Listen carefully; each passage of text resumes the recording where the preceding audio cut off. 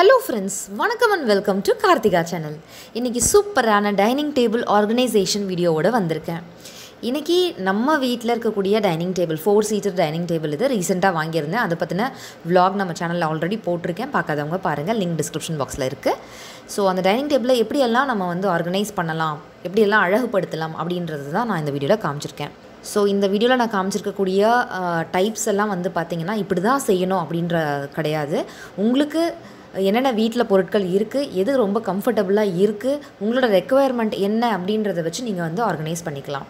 இந்த table mats கண்டிப்பாக use பண்ணுங்கள் அண்ட் டேபிள் கவரும் யூஸ் பண்ண மறக்காதீங்க. நான் டைனிங் டேபிள் வாங்கின உடனே இந்த வீடியோ ஷூட் பண்ணிட்டேன்.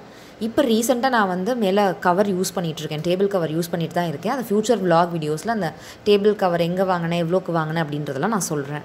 ஸோ நான் கட்லரி செட் வச்சுருக்கேன், அடுத்தது ஒரு பிளாஸ்டிக் ட்ரே வச்சுருக்கேன், அடுத்தது இந்த பீங்கானில் இருக்கக்கூடிய salt and pepper Shekar set 3 piece set அது. அதில் அந்த சால்ட் அண்ட் பெப்பர் ஷேக்கரை மட்டும் எடுத்து ஒரு லீஃப் பிளேட்டில் வச்சுட்டு, அந்த பேஸ் பிளேட் இருந்துச்சு பார்த்திங்களா, அந்த ஒயிட் கலர் பீங்கான் பிளேட்டில் நான் கேண்டில் வச்சுக்கிறதுக்காகவும் அந்த குட்டி ஃப்ளார் வேஸ் வச்சுக்கிறதுக்காகவும் யூஸ் பண்ணிக்கிறேன். அடுத்தது வாட்டர் பாட்டிலாம் நான் மில்க் பாட்டிலில் குட்டி பாட்டில் இருக்கும் இல்லைங்களா, ஒரு 1/4 லிட்டர் பாட்டில், அதையும் நான் ஒரு வாட்டர் பாட்டிலேருந்து தண்ணி ஊற்றி குடிக்கிறதுக்கு ஒரு கிளாஸ் மட்டும் வச்சுருக்கேன். குழந்தைங்க இருந்தாங்கன்னா கிளாஸில் ஊற்றி குடிக்க வசதியாக இருக்கும் அப்படின்ற காரணத்துக்காக. ஸோ இது எல்லாமே ஒரு ஐடியா தான், இப்படி தான் செய்யணும் அப்படின்னு கிடையாது. அண்ட் இந்த பொருட்கள்லாம் வச்சு தான் நீங்கள் ஆர்கனைஸ் பண்ணணுன்ற அவசியம் இல்லை.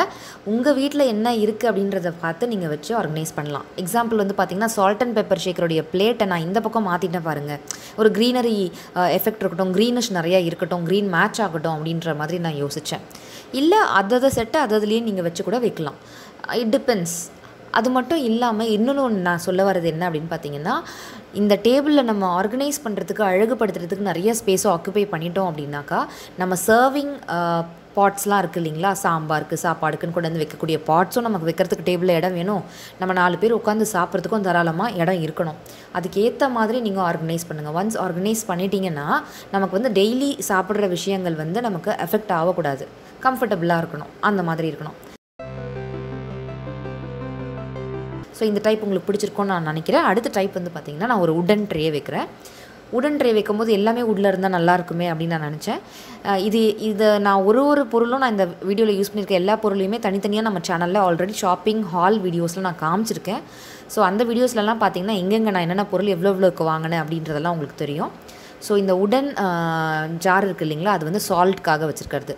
நம்ம சாப்பாட்டுக்கு எப்போவுமே டைனிங் டேபிளில் சால்ட் வைப்போம் இல்லைங்களா, ஸோ உப்பு வைக்கிறதுக்காக வச்சுருக்கேன். அடுத்தது உடன் கோஸ்டர்ஸ் வச்சுருக்கேன் நான், குட்டி கோஸ்டர்ஸ். அதாவது நம்ம குடிக்கக்கூடிய ஜூஸஸோ இல்லைனா டீ காஃபி அந்த மாதிரி கிளாஸஸ் வைக்கிறதுக்காக நான் கோஸ்டர் வச்சுருக்கேன். அதுக்கு மேலே ஒரு ஃப்ராக்ரன்ஸ்டு கேண்டில் வச்சுருக்கேன். அண்ட் கட்லரி ஸ்டாண்டோ வுட்லேயே இருக்குது. ஸ்பூன்ஸ் ஸ்டீலில் குட்டி குட்டியாக ஒரு 4 ஸ்பூன்ஸும் 4 ஃபோர்க்ஸும் வச்சுருக்கேன். அடுத்தது வாட்டர் பாட்டில்.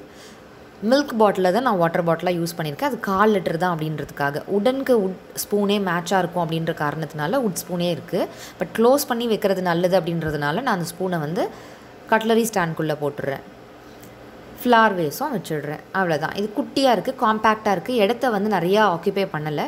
ஸோ தட் சாப்பிட்றதுக்கும் யூஸ்ஃபுல்லாக இருக்கும், வசதியாக இருக்கும். அண்ட் நம்ம சர்விங் பாட்ஸ்லாம் வைக்கிறதுக்கும் நமக்கு வசதியாக இருக்கும். நம்ம வீட்டில் 3 பேர் தான் அப்படின்றதுனால தாராளமாக நமக்கு இடம் பத்தும். இதே நிறைய பேர் இருக்கும், 4 பேர் எப்போவுமே சேர்ந்து உட்காந்து சாப்பிட்றோம் அப்படின்னாக்கா அதுக்கேற்ற மாதிரி நீங்கள் ஆர்கனைஸ் பண்ணிக்கலாம். ஸோ இந்த லுக் இப்படி தான் இருக்குது. உங்களுக்கு பிடிச்சிருக்கா இல்லையா, இப்போ நான் காமிக்கக்கூடிய டைப்ஸ்லேயே எந்த டைப் ரொம்ப பிடிச்சிருக்குன்றதை கீழே கமெண்ட் செக்ஷனில் சொல்லுங்கள்.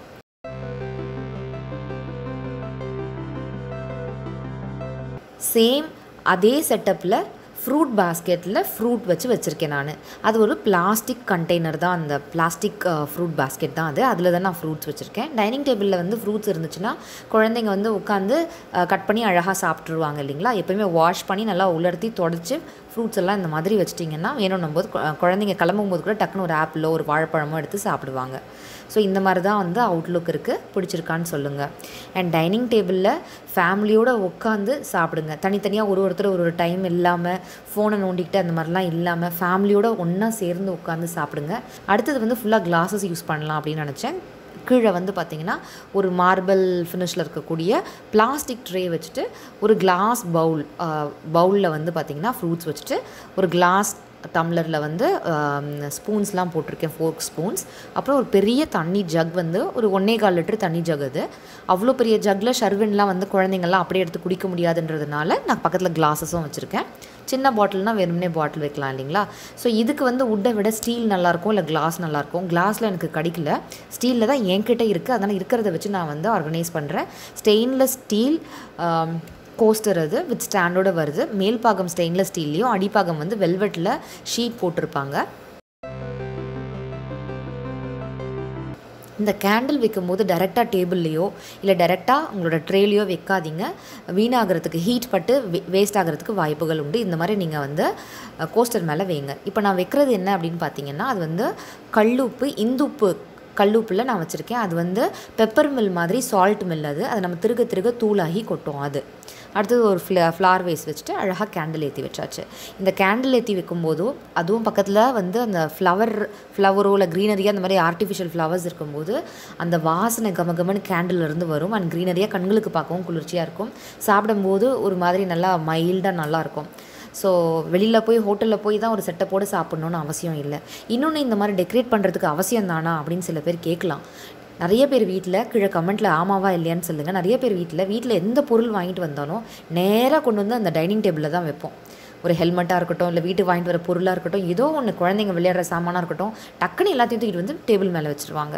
ஸோ இந்த மாதிரி அழகுபடுத்தியிருக்கும் போது யாருக்குமே அந்த டேபிள் மேலே வந்து கொண்டு வந்து எல்லாத்தையும் டம்ப் பண்ணணும் அப்படின்ற எண்ணங்கள் வராது. அதை அழகாக மெயின்டைன் பண்ணிகிட்டே இருக்கும். அண்ட் சாப்பிட்ற இடம் எப்பவுமே சுத்தமாக இருக்கணும் அப்படின்னு நம்ம சுத்தம் பண்ணி க்ளீனாக வச்சுக்குவோம்.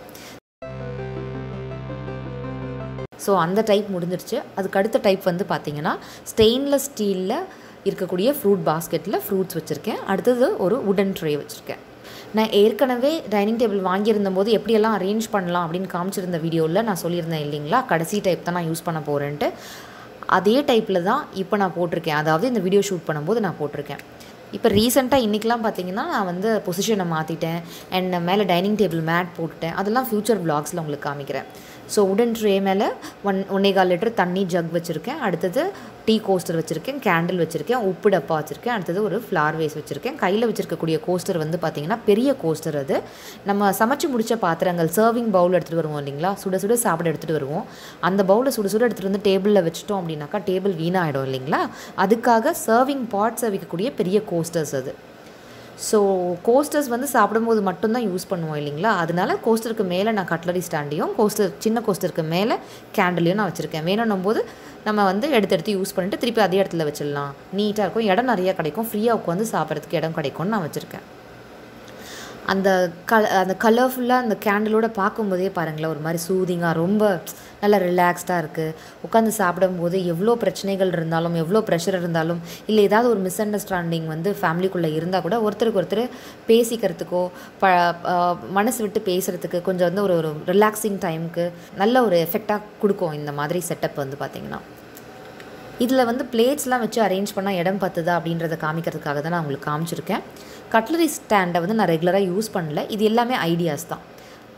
Full plate, quarter played and Pavul வச்சுருக்கேன், வாட்டர் கிளாஸஸ் வச்சுருக்கேன். ஸ்பூன்ஸ் வந்து பார்த்திங்கன்னா கட்லரி ஸ்டாண்டில் இருக்குது, வேணுன்றவங்க எடுத்து யூஸ் பண்ணிக்கலாம், அந்த மாதிரி வச்சுருக்கேன். ஸோ இந்த மாதிரி தான் யூஸ் பண்ணணும்னு கிடையாது. நான் சொன்ன மாதிரியே ஒருத்தருக்கு ஒரு தேவைகள் இருக்கும். ஒரு வீட்டில் ஒருத்தருக்கு ஒரு மாதிரியான ஐடியாஸ் இருக்கும். உங்கள் வீட்டில் ஒரு மாதிரியான பொருட்கள் இருக்கும். ஸோ எந்த மாதிரிலாம் உங்களுடைய ஐடியாஸ்க்கு ரெக்குவயர்மெண்ட்க்கு ஏற்ற மாதிரி நீங்கள் டிசைன் பண்ணி அழகுபடுத்துகிறீங்களோ அது அவங்களுடைய திறமை. ஸோ உங்களுக்குலாம் ஒரு ஐடியா, இந்த வீடியோலேருந்து ஒரு சின்ன ஐடியா, இப்படிலாம் கூட பண்ணலாமா, ஒரு குட்டி ஐடியா கிடச்சிருக்கோம் அப்படின்னா நம்புகிறேன். ஸோ அதுக்கு யூஸ்ஃபுல்லாக இருக்கும் அப்படின்னு தான் இந்த வீடியோ ஷூட் பண்ணியிருந்தேன். ஹோப்ஃபுல்லி உங்களுக்கு வந்து அட்லீஸ்ட் ஒரு சின்ன ஐடியாவாவது கிடச்சிருக்கா இல்லையா அப்படின்றத கீழே கமெண்ட் செக்ஷனில் சொல்லுங்கள். யூஸ்ஃபுல்லாக இருந்துச்சா இல்லையான்றதையும் கமெண்ட் செக்ஷனில் சொல்லுங்கள். இந்த டைப்ஸ்லேயே உங்களுக்கு பிடிச்சிருந்த டைப்ஸ் என்ன அப்படின்றத கீழே கமெண்ட் செக்ஷனில் சொல்லுங்கள். ஃப்யூச்சர் விளாக்ஸில் நான் வந்து மாற்றி டைனிங் டேபிள் பொசிஷன் 2 வாட்டி இதோட மாற்றிட்டேன். ஒரு ஃபஸ்ட்டு வச்சுருந்த டைப்லேயும் நான் வந்து வீடியோ ஷூட் பண்ணி வச்சுருக்கேன். இப்போ ரீசெண்டில் இனிமேல் ஷூட் பண்ண போகிறேன். அது எல்லாமே விளாக்ஸில் நீங்கள் இனிமேல் ரெகுலராக நம்ம சேனலில் பார்ப்பீங்க.